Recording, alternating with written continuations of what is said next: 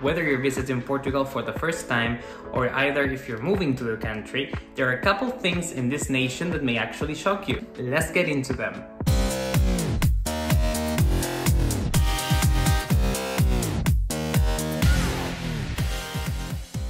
Hi guys, this is Mariano and welcome to my channel. So basically, before moving to the Lisbon area, I made some research so I could expect some things that I would find when moving to the country.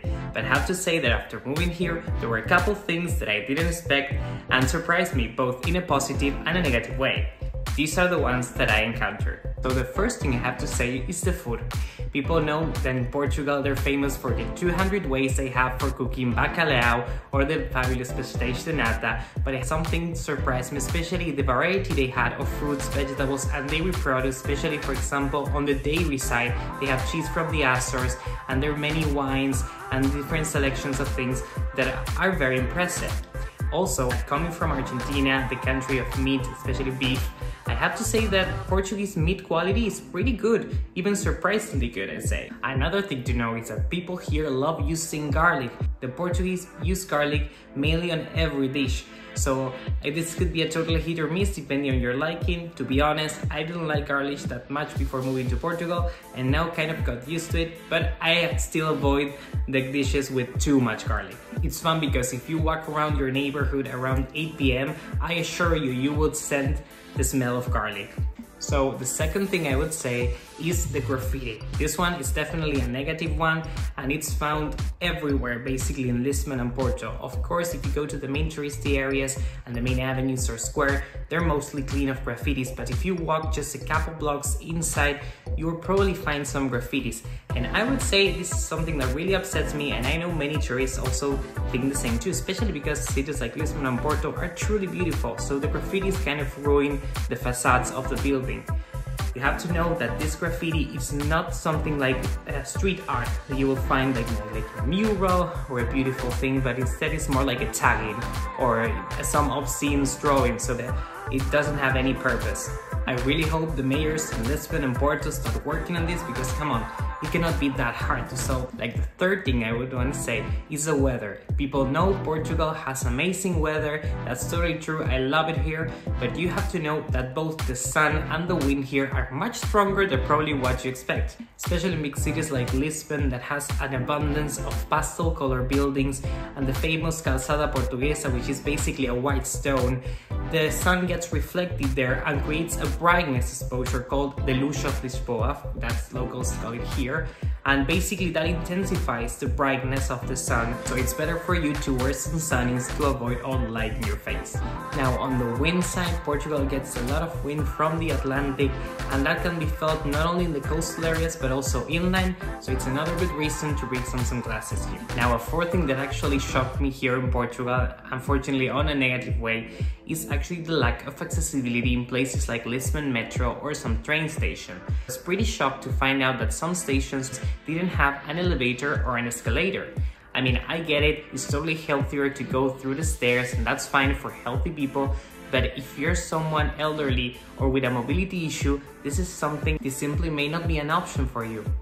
Now I have to clarify before moving on that many stations do have escalators and elevator. I would even bet it's the majority, but it's still a matter of luck. Some stations that you may be getting out doesn't have one. Now the fifth thing that I would mention is the cars.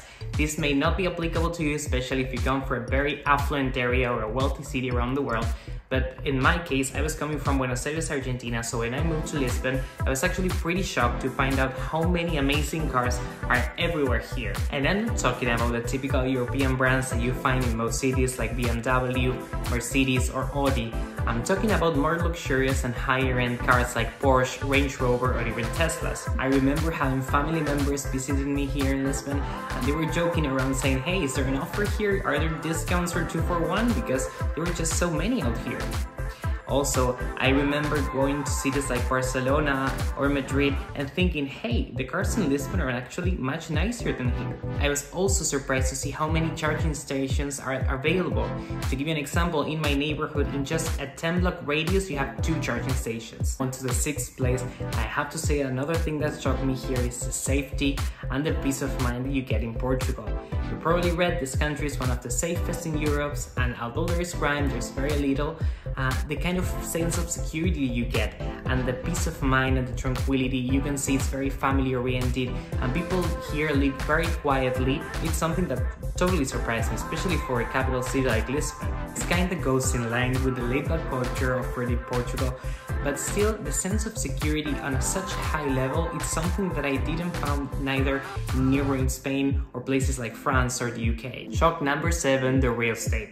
You probably know how crazy the market has been, especially in big cities like Lisbon or Porto, or even in regions like the Algarve, but still it's surprising to see how much prices have climbed from one year to another. For example, a 2-bed apartment in central Lisbon that in 2023 was going to rent for 1,200 euros, now in 2023 would average over 2,000 euros per month. To buy here, according to the site Idealista, the average square meter price in Lisbon is 5,301 euros. That means that to buy a 100-meter apartment, you will need to pay over 530,000 euros.